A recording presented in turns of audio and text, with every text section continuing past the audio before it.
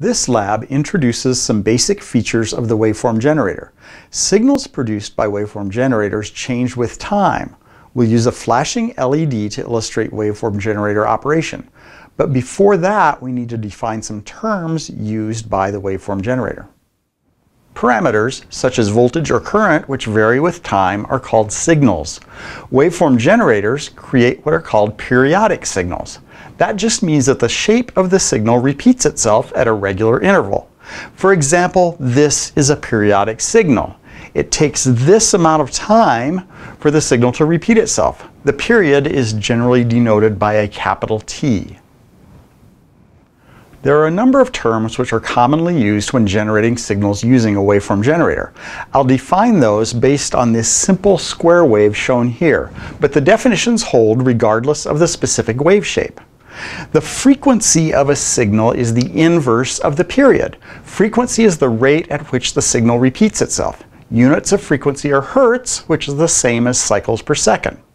For example, if we have a waveform with a period of a half a second, the frequency is 2 hertz because it repeats itself twice in 1 second. The offset of a signal is its average value. It simply moves the entire signal up or down along the vertical axis. The amplitude of the signal is the vertical distance between the average value and the peak value. Now let's see how to use the waveform generator to create some signals and apply them to a circuit.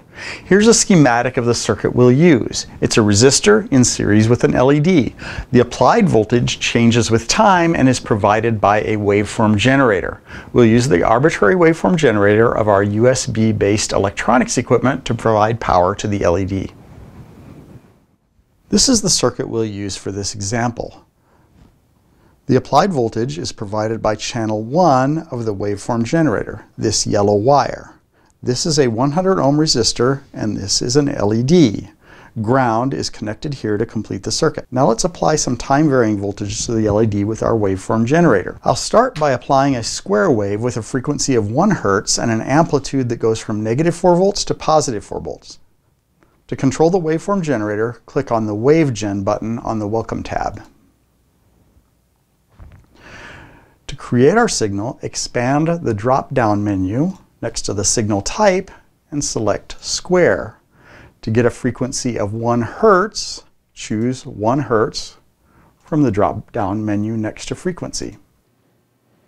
To create a wave that goes from -4 to +4 volts, set the amplitude to 4 volts and press the Enter key on your keyboard.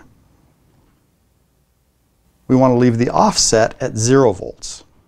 A preview of the signal is shown in this window. It goes from +4 volts to -4 volts, and its period is 1 second. The frequency is the inverse of period, so the frequency is 1 hertz as desired.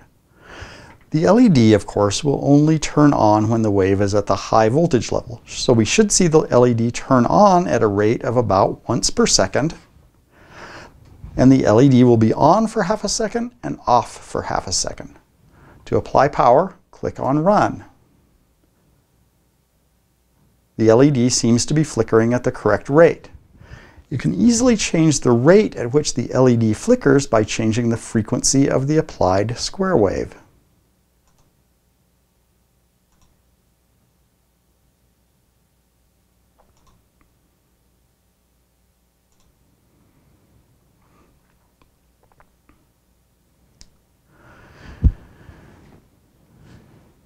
You can use a constant voltage, DC,